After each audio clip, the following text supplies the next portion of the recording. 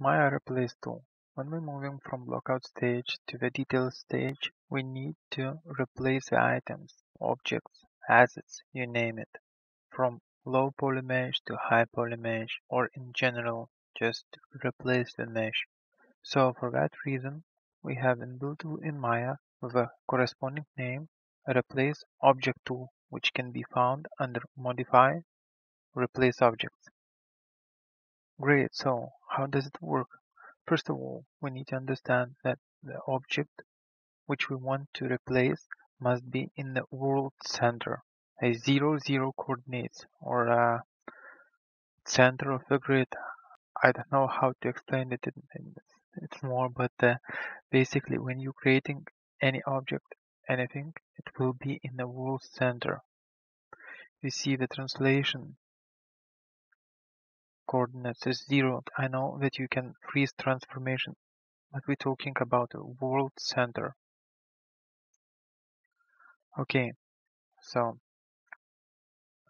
if we want to replace the object, we can select the object which we want to replace with as the last one, and we can select all of these objects and replace with that one. However, I want to explain what will gonna happen if we will try to replace the object in such manner. Okay, so we have an object. We will go to freeze transformation, or we will freeze transformation on all of them. Yes, and we can freeze transformation. It's a shortcut for me. Freeze transformation and clear the history for our object. So basically, what we can do now, we just select the object with which we want to replace. Go to modify. I'll open the option box for replace object options. And as you can see, we can replace a copy of the object, instance, or references. At this moment, we can work on a copy as well. If you want, you can work on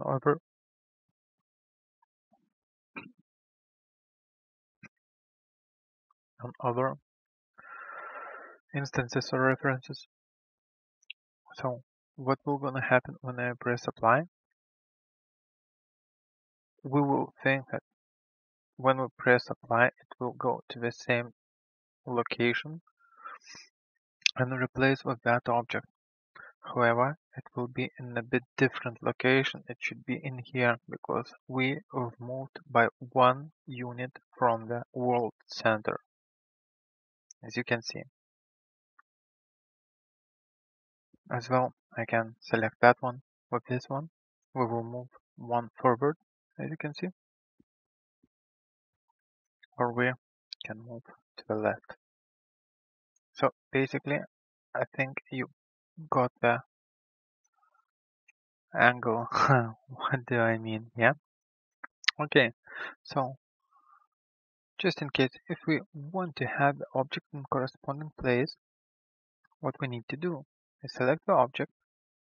As you can see, right now, if I will press, it will be in the same position because it's a n -2 from origin, -2 units under z-axis. As you can see, -1, 0. Yeah. So, but in case we just deleted a history and freeze transformation, can go to the big pivot and we will get all data for that object. So if we will select the object with which we want to replace, press replace, we've got the replace data in the same direction. Great.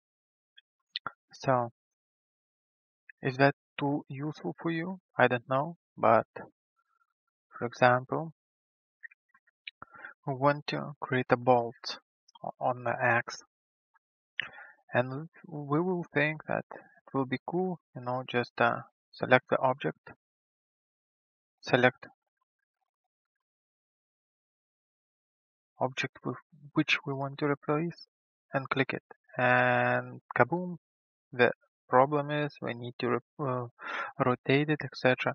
So what we need to do, if our objects without a history, great, we can just rotate it by 90 degrees, yeah, or how much we need. Select the last object, duplicate it, or apply the replace object tool, and as you can see, it